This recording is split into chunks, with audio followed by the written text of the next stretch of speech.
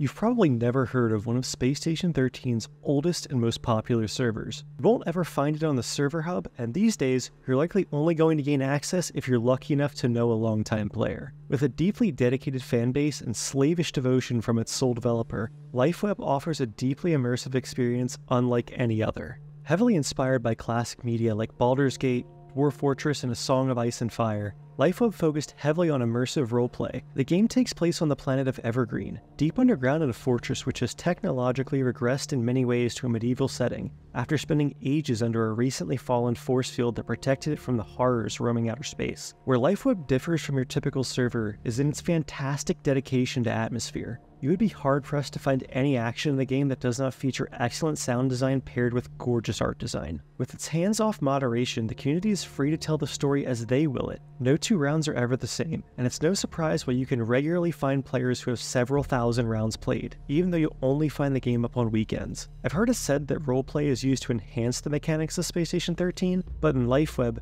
the mechanics serve to enhance the roleplay. Time to stop gushing and get into the history. Our story begins sometime in late 2011. A longtime Space Station player by the beyond key of Randy Sandy began to notice some disturbing changes in the direction of the game. The old roleplay-focused community who had come to love the game for its immersive sessions and parody of sci-fi classics had slowly begun to be replaced with players wanting a different experience. The game began to turn into something more akin to Second Life, with the focus moving more towards silly additions and strict moderation than a focus on deepening immersive roleplay. Coincidentally, the team behind Bay 12 Luna had made their code open source and merged with TG. Already with a solid foundation and joined by the more roleplay-minded members of the Russian community, Randy continued the development of Luna, first creating a new, smaller, more atmospheric map titled NSV Magellan, tweaking the traditional SS-13 lore and instead placing the world within the System Shock universe, advertising his new server on the SS-13 Rue forums as Euphoria 12. Most of the first comments are calling out bugs, complaining about the lack of stuff to do, or suggesting design changes, but the seed of what would become Lifeweb was planted. By December of 2011, Euphoria had gone offline.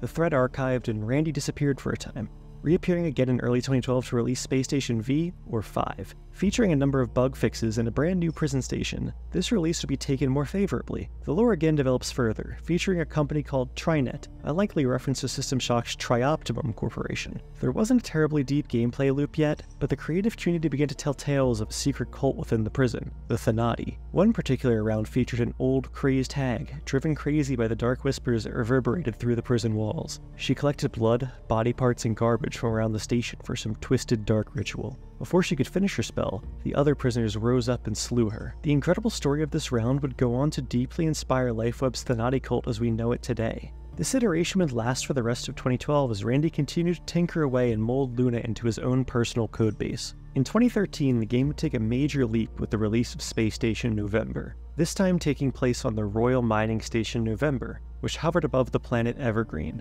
behind the still-standing shield which protected the planet. In service of a planetary tribunal, the station existed to mine and process plasma to be shipped to the surface to continue to power the shield. On board the station were a host of characters: the Meister, or master of the station, nobility to lord over the workers, tribunal guards to enforce the law, and of course the miners and support staff that enabled them to do their work. Of course, nothing ever went according to plan. With no real rules, players were free to drive the story of every round. If the miners felt mistreated, they often overthrew the lazy nobility and rebelled against the tribunal guards. They would plot their revolution in a dingy, murky bar, or in the narrow hallways of the station away from the watchful eyes of the guards. In such a cramped environment, it often did not take long for conflict to brew, which eventually would boil over into large brawls. Combat here worked differently than your average SS-13 server. There was a much greater focus on melee combat featuring both sword and spear. Greatly expanding on Bay's already complex medical system, Randy worked alongside partners Logius and Slowpoke to develop a labyrinthian medical system, complemented by an incredibly deep melee combat that made fighting one of the most fun things to do. Never a dull moment, the station would often be assailed by outside forces such as zombies, aliens, or on occasion a cult of heretics known as the Thanati. To battle this cult, the station was also staffed by an Inquisitor and his faithful servants,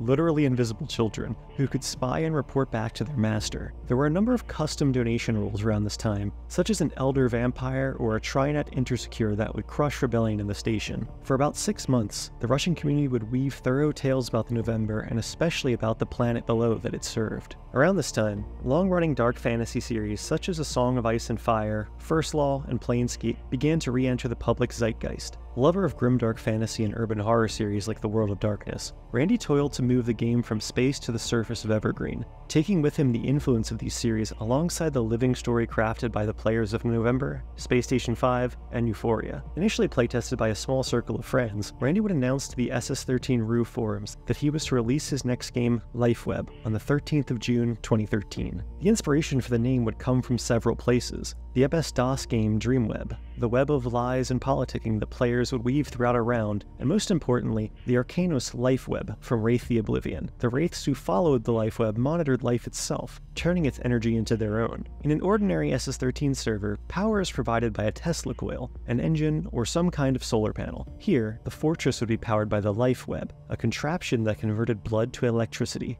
If the fort was to have power, someone would have to die. The Lifeweb is operated by the faithful morticians, who plug sacrifices into the machine for the sake of the fortress, as well as ensure the dead are buried. As the planetary shield around Evergreen fell, raiding parties of slavers descended upon the planet, leading to paranoia, war, and famine throughout. The players find themselves as residents of the Fortress Ravenheart, or desperate migrants fleeing their homes in search of safety. Within the fortress, a series of social dynamics play out. Ruling over the fortress is the Baron and his family. Here, his word is law. His will was carried out by his fierce Cerberus, led by the mighty Censor. Within Ravenheart, the nobility and the wealthy live with great comfort, waited on hand and foot by the lowly servants who call the fort home. There is, however, a third element with some power within the fort, the Church. Led by the bishop and patrolled by the Inquisition, even the Baron has to fear ending up on the wrong side of an accusation. This triangle of forces, the nobility, the peasants, and the Church, all create dynamic and complex series of stories and interactions. The Baron can only push as hard as his hounds can enforce. The Church can rein in the Baron, but only if they can actually reach him. And the people, well, a drop of poison in the right glass can right any past wrongs. This intriguing political web was backed by truly innovative mechanics that made the game feel more immersive than anything before it. This would be the first chance the community at large would have to experience this new project, and to many,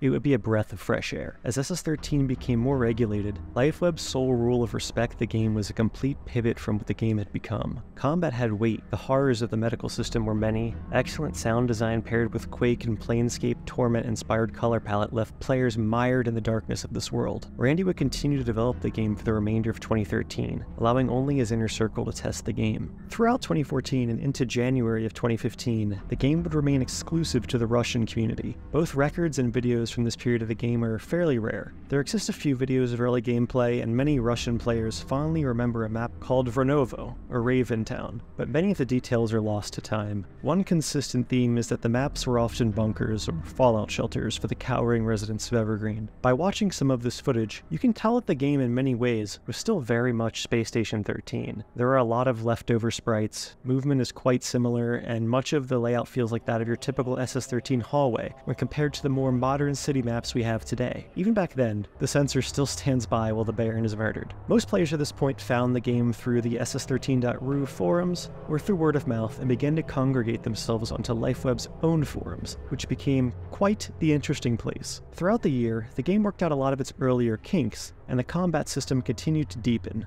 According to Randy, the melee combat file is a whopping 700 kilobytes. For reference, every single species file in modern TG does not even add up to that amount. While I have not seen the file itself, there are likely thousands of lines of code handling every possible intricate detail played out during combat. It was on February 13th, 2015 that we came upon arguably the most pivotal moment in the history of Lifeweb, the announcement and the release of an English version of the game. For the past year, the Western community had only heard whispers or seen screenshots of this occult Russian walled garden, and now they too could enter. This move was viewed by Randy as a big risk initially. He didn't speak English well yet, and he had thousands of items to translate. Not only that, but the Western SS13 community had never experienced a game like this before, and it was quite different from the direction the most popular servers were going at the time. Nevertheless, it worked. The Western population exploded as word spread across various forums, boards, and they too began to join on the early Interzone Lifeweb forums. It would be this Western player base who began to rigorously track the various changes and maps played. The first map Interzone would play never quite reached consensus on a name, but I'm going to go ahead and call it the Drowned Village.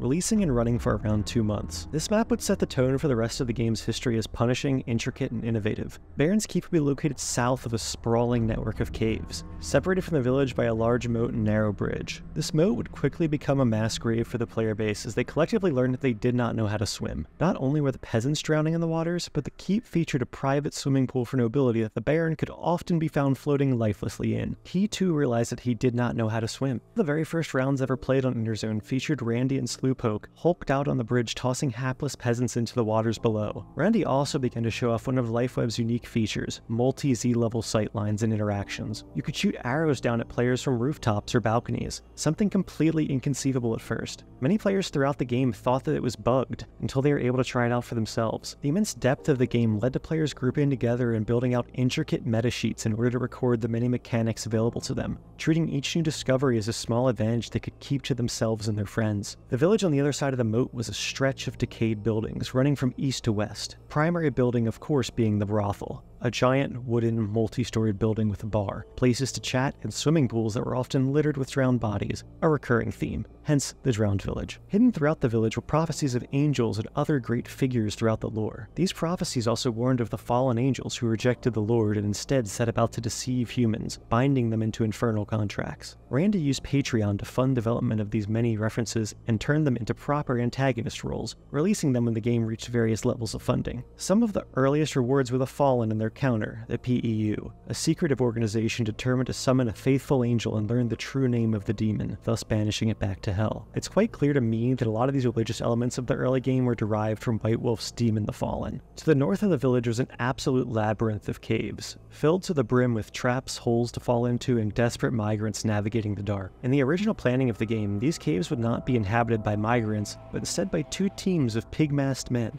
poisoned and forced to fight for the entertainment of the Baron, the winner receiving an antidote and access to the fortress. This idea, however, was scrapped in favor of the migrants as we know them today. All throughout the map were 1x1 holes that would drop you into a piss-colored puddle to drown in. It wouldn't be uncommon for a third of the round to manage to get themselves killed in this manner. It wasn't really hard to do either. The map was dark. Identifying dangers was quite difficult, especially without the knowledge players have now. In today's game, migrants would spawn apart in randomized locations, but at this time they all spawned together in the same spot. This led to massive waves of migrants, or instant brawls. It wasn't uncommon for players to be set upon before they could even stand up, filling the OOC chat with "how to stand" on a regular basis. Any spirit unfortunate enough to die within the caves would return to life a screamer, which is more or less a zombie, now shambling about the caves looking to infect and consume any other unlucky enough to cross its path. For a short period of time, there was also an antagonist role called the Puppeteer, who could control the monsters in the cave, known as Skinless, like an RTS game. It was scrapped eventually when pathfinding became a bit too laggy to be feasible. Those who died in the safety of the village or fort were met with an equally wicked fate. They could return to haunt the world as a wraith, harvesting the angst of the dead and dying that they could use to interact with the living world. These wraiths could go as far as possessing other players, luring monsters to them, and generally spooking the hell out of the living. Even in their ghostly forms, the residents of Evergreen were not safe. Specters, or servants of oblivion, roamed the afterlife looking for spirits to toss into a never-ending maze. If that wasn't bad enough, each round at the very start, a team of players would join as Soulbreakers, or intergalactic Islamic slavers who raid the planet in search of new merchandise. But not even death is a reprieve, and life is a constant torment. Lifeweb earned its reputation as a server only for those who enjoyed the suffering. Our next map, sometimes titled Venice or Map 2, would be released sometime in mid-March 2015. This map would be a proper city grid layout, and would feature a train station in which all the late joining members of the fort would arrive. This train station can be remembered for having an absolutely gigantic chessboard. Migrants would still be relegated to spawning in groups, which remain just as deadly. The Pusher, a dealer of black market goods, would find his new hideout safely tucked away behind a statue, hidden from the prying eyes that would hope to intrude on his dealings. For many, this map would be seen as a major improvement from Map 1. It was more organized, the layout made more sense, and it helped foster a deeper roleplay. Many, however, took issue with the new brothel. It was tiny, wooden, and always on fire. This was a bit of a step down for the mansion of Map 1. This refined layout did a much better job at luring in new players, giving them a slightly better chance of surviving the round from time to time. One of the biggest additions to this map was a proper graveyard.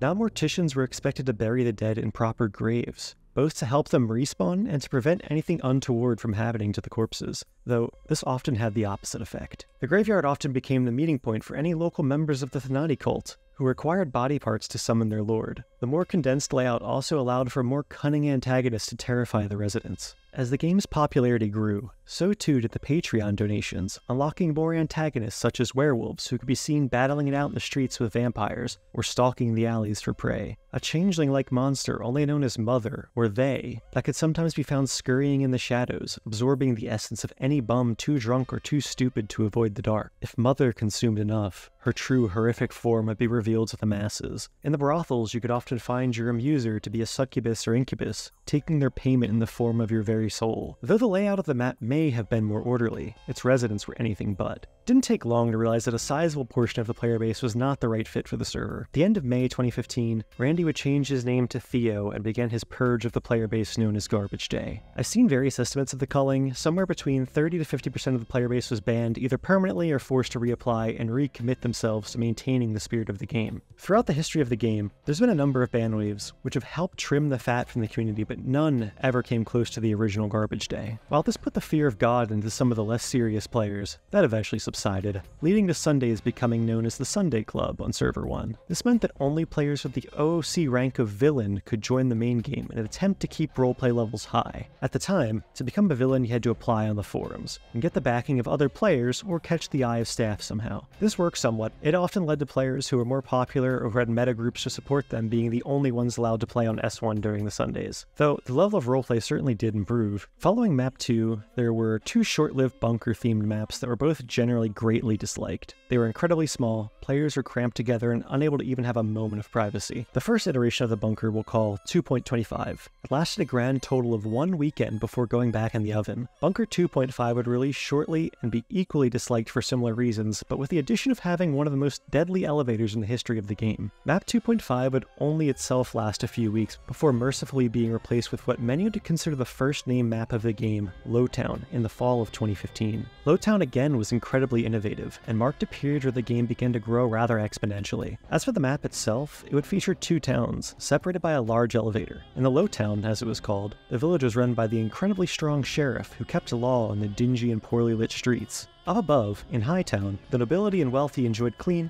well-kept homes and apartments with abundant food and security provided by the Baron's Cerberi. The caves, of course, connected to Lowtown, sometimes even extending a Z-level or 2 above the walkways, leading to many hilarious incidents of screamers launching themselves from cliffs onto often unsuspecting residents. Being a good sheriff was a mark of honor at this point. If you could keep order in Lowtown, you quickly earned the respect of the player base, and many players first cut their teeth rounding up monsters, criminals, and ne'er-do-wells who bothered Lowtown. If all the usual horrors weren't bad enough, Lowtown was absolutely filled to the brim with giant rats that wasted no time in murdering those dumb enough to wander near. One of the most notable things about this map is it would be the first map to introduce Lifeweb's best-known antagonist, the Dreamer. The Dreamer more or less acts as a deranged serial killer who creates horrifying structures out of corpses. Anyone who witnesses his art is likely to be his next victim, as the Dreamer attacks them, carves out their heart, and searches them for an answer. Once the Dreamer unlocks the completed answer, he wakes up aboard a space station, revealing the whole thing to have been nothing more than a nightmare. Interzon's first Dreamer would awaken November 22nd, 2015.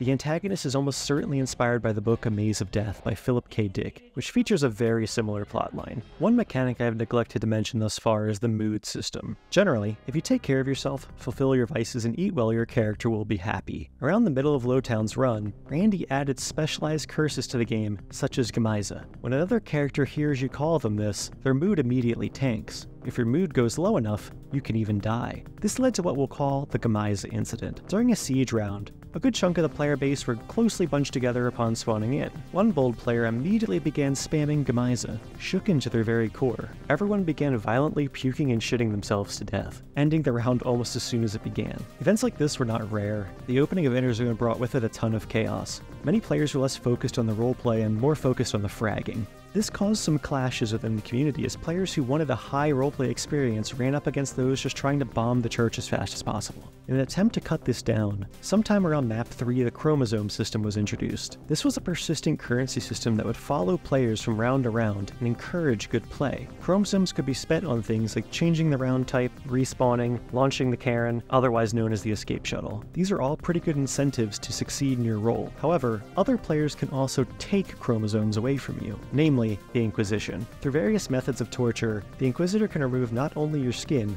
but your precious chromies. This made the player actually care about getting tortured and not just instantly disconnect. You couldn't just GG go next and joke around, unless you wanted your hard work to go up in flames. Winning a round as an antag can sometimes reward between 2 to 5 chromosomes, and in a single session the Inquisitor can purge you of 30 or so if you don't cooperate. While chromies did often add to the experience, they weren't the end-all be-all of driving behavior. If that wasn't enough of a shakeup, Map 3 would also see the end of the forums. The Lifeweb forums would go down around December of 2015. It's rumored on Reddit and often repeated that the reason was illegal content being posted. This isn't the truth. According to Hydrated, Randy just forgot to pay the subscription fee and there were some technical difficulties piling up behind the scenes. There was no FSB raid or drone strike on the Lifeweb servers. This closure would lead to Hydrated creating the Hideout Discord and becoming the community manager, allowing Randy to take a backseat away from the community and focus solely on improving the quality of the game. All in all, the RuZone forums would last about a year and a half, with their Inner Zone counterpart lasting about 10 months. In some ways, Randy viewed this closure as a positive event,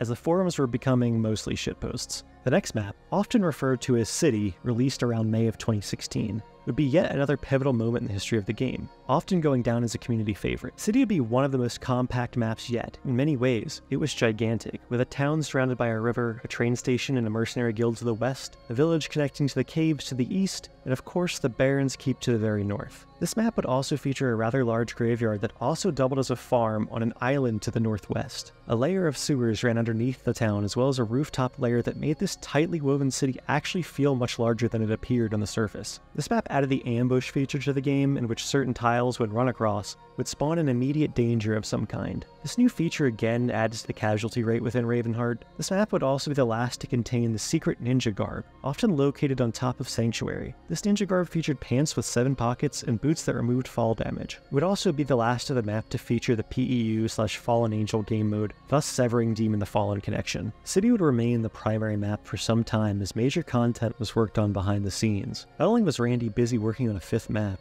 but he's nearly finished with an almost complete overhaul game mode known as Orbital Station 13, first releasing to Inner Zone in December of 2016. OS 13 puts the game back into space with heavy alien and system shock overtones. The crew awakens from a cryosleep to an emergency which they must solve. This game mode offers a deeper look into some of the greater lore outside of the world of Evergreen, and features a number of jobs your typical SS13 player would be more familiar with, like captain, medical, engineer, and logistics. It also features unique jobs, such as a cyber technician who is tasked with hacking various systems throughout the round to restore access to the crew, the pilot who can explore nearby systems in his ship, and arguably the most important, the Psychon. The Psionic Counselor is the most important member, as they are able to use their psychic powers to awaken clones, teach other crew members skills, and read minds to suss out any traitors or possible dangers to the crew. OS 13 by itself could be a popular server, merging the deep complexity of Lifeweb with an undercurrent of Joseph Conrad's Nostromo. The fact that it is used as an occasional shake-up round only goes to further the massive achievement that Lifeweb has become. Randy has said himself that he views the release of OS 13 as the completion point for Lifeweb, while further maps and balancing tweaks of course came after. OS 13 is the last major planned update to the game at this time. Following City and the release of OS 13, we are greeted by Map 5 around February of 2017, which will be yet another elevator-focused map. In many ways, an extension of Lowtown. This map would see the elevator placed in the center of the fort and used to connect the various sea levels together. This elevator, like many before it, would serve as a killing machine for new players and those who suffer from unfortunately timed lag. The primary difference between this map and Lowtown was the fact that you had important buildings on various levels, whereas Lowtown just kind of shoved everything important up above and put all the horrors below. This map would also mark the period in which just about every recycled SS13 sprite had been removed from the game. Lifeweb's visual style had come completely into its own, and with every small update, the game was becoming more and more of a joy to look at. The UI would also receive a number of small updates to condense things, such as the removal of the save verb and easier hotkeying. One of the most confusing but also creative things about this iteration of Elevator was the fact that almost every building had 5 floors. This often meant the echoing of noises to floors below, which only added to the horrors of the rounds, because you could never be too sure how far from danger you really were. This more vertical design sometimes led to the map feeling a bit cramped when compared to the more sprawling maps of old. A very good chunk of the player base will remember Elevator as probably the second longest running map of all time, going for around 9 months. And it addition to working on the next map, often referred to as Golden River, which were released in November of 2017, Randy would release the rotation system, allowing maps to change between rounds and weekends. This greatly shook up the game and kept things from getting stale, but also added some controversy as the so-called better maps were sometimes not played as often as the community would like. From this point on, I'll be a bit more concise with the descriptions of the maps. I'm going to do my best to describe them on launch, as everything from this point has had massive amounts of changes and tweaks along the way, some radically altering the flow of the maps. Not only that, but you can log in and still play them today if you get lucky enough with the rotation. Map 6, or Golden River, would be a return to form for the game. Almost in the style of Map 1, Golden River would be an expansive map which sprawled from east to west, aptly named Golden River due to the flowing yellow river that ran through the village and fortress. It would also often be referred to as the Rot Hold, as much of the fort would be covered in poisonous explosive rot that loved nothing more than to destroy the lungs of any unlucky passerby. In addition to this large amount of rot, Golden River would also be the first map with the Geschäft, a local businessman and factory owner that had connections to the communities outside the fort. The Geschäft would become a large source of the fort's income by exporting goods and bringing back in obols for the Baron to waste. In its original state, this map was incredibly cramped. Sanctuary Church and the inn were right next to each other to the east, while the newly minted Geschäft was just south of that. This led to some dislike initially before the map was further developed. Due to the rotation system, maps came out at a much slower pace. Older maps were often fixed up alongside any tweaks needed to Golden River. Alongside this, Randy finished a massive UI update in the spring of 2018, revamping the sidebar to the one we all know today. It would not be until January 5th, 2019 that we would have our 7th map, titled Lonesome Streets, originally nicknamed Biscuit. Where Golden River resembled Map 1, Lonesome Streets' inspiration clearly came from that of Map 4, City. While the map retained its verticality by adding roofs, balconies, and other vantage points, it earned its namesake by having long, winding streets to get lost in. These streets, of course, would be littered with danger and players skulking above, waiting to pounce on unsuspecting victims. While the Sanctuary was a bit of a cramped nightmare, one of the coolest additions to the map was the Underfort, a labyrinthian system of winding tunnels and hideaways that players could call home. A common occurrence on this map was unsuspecting smurds digging a bit too far east and flooding the entirety of the lower levels. In many ways, this map was an improvement on its predecessor. Another major change came to the community around this time as well, the Comrade system. Much like the villain system from the forums, trusted players would be selected and given the role of Comrade. Comrades would be able to play more complicated roles like the Baron, Inquisitor, or Incarn. In addition to in-game bonuses, they would also have the privilege of inviting new players to the game. This would also coincide with the removal of somewhat popular game mode, Wanderlust, in which the fortress would be tasked with retrieving a prisoner from a far-off jail located deep within the caves. These rounds would often go on for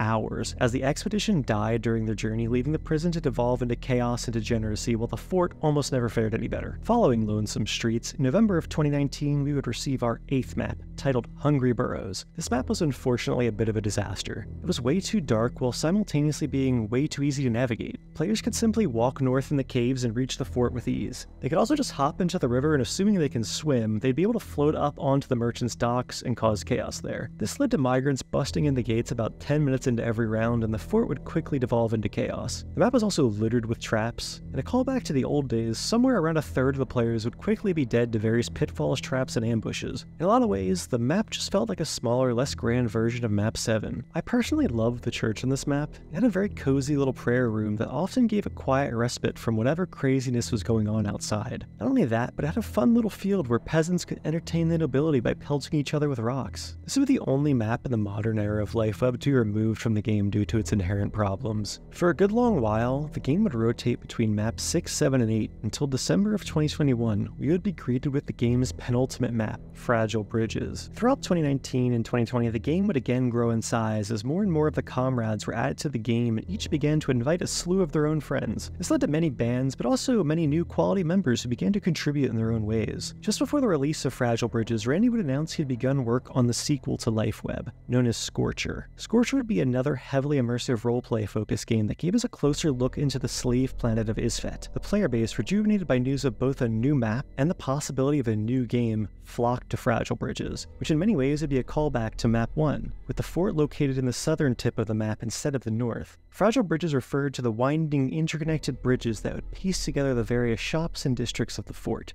The bridges themselves were often many Z levels up and over roaring rivers that would quickly consume any dumb enough or unfortunate enough to fall off of them. Oftentimes the bridges could be broken or have holes for those not paying enough attention to fall to their deaths. This map would be by far one of the largest in the game, far outscaling burrows in the tight alleys of streets. The Geshev and his factory had moved to the surface, which gave you a cool peek out over the landscape. It makes sense when you consider you're supposed to be exporting across the continent. As you make your way throughout the fort, it really succeeded in giving the feeling of being an organic, lived-in place. Something that many of the previous maps failed to achieve. It feels like many of the cornerstone businesses have been here centuries, and that these bridges have been hastily erected over time in order to accommodate a growing populace, one that was not prepared for the magnitude of changes that would strike Evergreen. In many ways, the caves were dumbed down again and made quite easy to survive. The route to the fort was easy to navigate, and it often led to frequent screamer incursions and migrant tomfoolery. In November of 2022, Randy would open up the game in a major way, taking open applications for access to the game for the first time in many years. This led to an enormous glut of new players, many of whom, again, found themselves banned or failed to fully understand the game. However, for those that remained, it offered a rare entrance into the game if you did not already have a connection inside. For many, Fragile Bridges would surely be the last, with Scorcher on the horizon, but to much surprise, we would be given the 10th map in May of 2023, Divided Citadel. Divided Citadel in many ways would be one of the most original maps yet. It would move the Incarnate's gate back to the keep, no longer making him border control for the whole fort, but exclusively the keep. This also meant that there was little keeping the village from the caves, and migrants could now be expected to be found mingling amongst those lucky enough to already reside in the fort itself. This map would be the first to make good use of the mercenary donation role, giving the pusher the ability to summon them to his hideout whenever someone wished to purchase their services. They could also be used as additional muscle to keep order amongst the Smurds when the Cerberite either did not care or did not have the capability to enforce the Baron's will. Divided Citadel is running at this very moment, and I hope that those of you who have taken a break will return to check it out. It's a really well-crafted map, and has reignited my interest in the game once again. If you made it this far through all of my rambling, thank you for listening. I'm certain I got a few things wrong here and there. Be sure to correct me below. Thank you to all the many players in the hideout who helped me make this video, especially Randy, Hydrated, Persona, Nire, Bonecat, Fizzbun, Logius, Eterix, Grifferman, and many others who offered up corrections, videos, and screenshots to guide me along the way. This video is made with genuine love for the game, and I hope it can serve as a long-running source of knowledge for players both old and new. If you haven't tried Lifeweb yet, be sure to hop in the Hideout Discord. I'll put a link below and you can try your luck at getting in through a sponsor, maybe even another wave in November. I'll see you all in ISFET later this year. Have a good one.